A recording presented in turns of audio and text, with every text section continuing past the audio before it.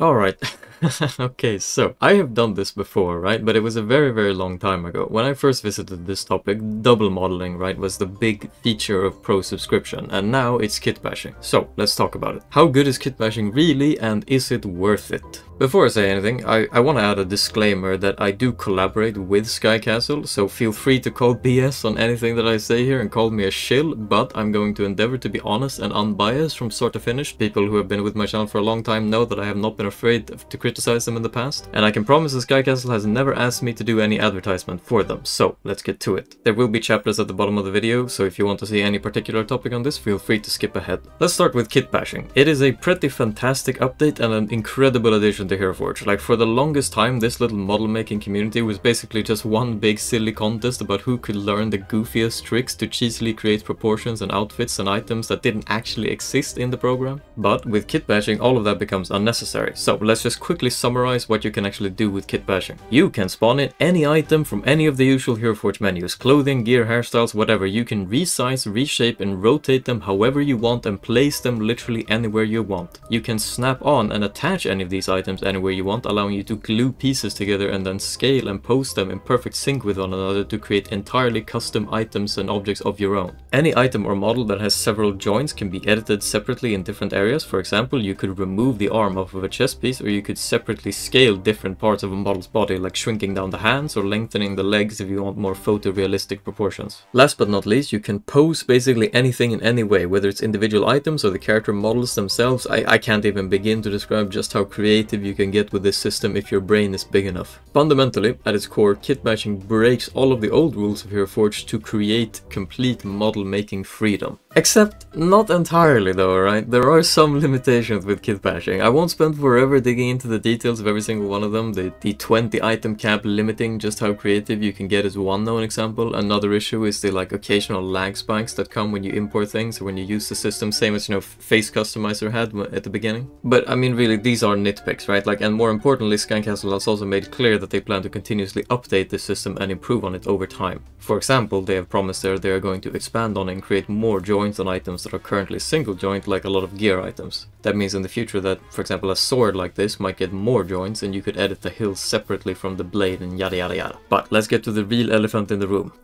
Yeah, so I'm sure this is why most people clicked on the video. Kitbashing being pro subscribers only. Now, I think that there's a lot of nuance and angles to this, so bear with me, okay? For starters, I will say that this is not really new to Heroforge. A year or so ago, it used to be that double modeling was pro only, and that meant that there was this massive similar gap between the model layers with subscription and those without it. But obviously, I won't pretend that there's a perfect comparison. Kitbashing is much more user-friendly and versatile than double modeling was, meaning that obviously many more people want it, and thereby even more people who are upset that it is behind a paywall. Now, the flip side of this argument is pretty obvious too. Heroforge is a free program where the vast majority of updates continue to stay free. Double modeling is now free, for example. There are Treasure Tuesday updates bringing new items every single week, and the Face Customizer update came out for absolutely everyone as well. If you ignore the existence of kitbashing, then Heroforge for free users has actually never been better than it is today. You can create better and more advanced models with zero money now than you could even with a pro subscription a year ago. It is a pretty generous service as far as digital model making goes, but obviously comparison is the thief of joy, so I do understand why people struggle to ignore kitbashing's existence in its entirety. I think there are two sides to this issue, right? To start with, look, I'll be honest and say that I personally think that it is fair enough that kitbashing is behind the pro subscription wall. Heroforge is a free service, and kitbashing is a system which mostly impacts the digital creation of models as opposed to the printable ones. It's also kind of an experimental system, which I feel is more likely to be of interest to the turbo nerds as opposed to the casuals. It's worth remembering that a majority of people who use Heroforge are not that deep in this community and really just open the program to try and create, their own Dungeons and Dragons character or whatever. Having this whole other menu where you have to drag out and reshape and snap items around might be noob friendly in comparison to the old double modeling layer tricks, but it's still pretty damn advanced for any beginner, it's not noob friendly on its own. Most of those people stick to the clothing and the gear menus and the posing menus, and they're happy with that, and that's great. That silent majority of Heroforgers would probably cringe at hearing somebody even try to explain what double modeling layering is, and that's how it's supposed to be, right? That's the ideal. And more than that, there are a lot of subscriptions out there that are far more expensive than Heroforge is. I mean, Netflix, Spotify, gym cards, whatever. Comparative to these things, I think Heroforge Pro is actually a pretty decent deal.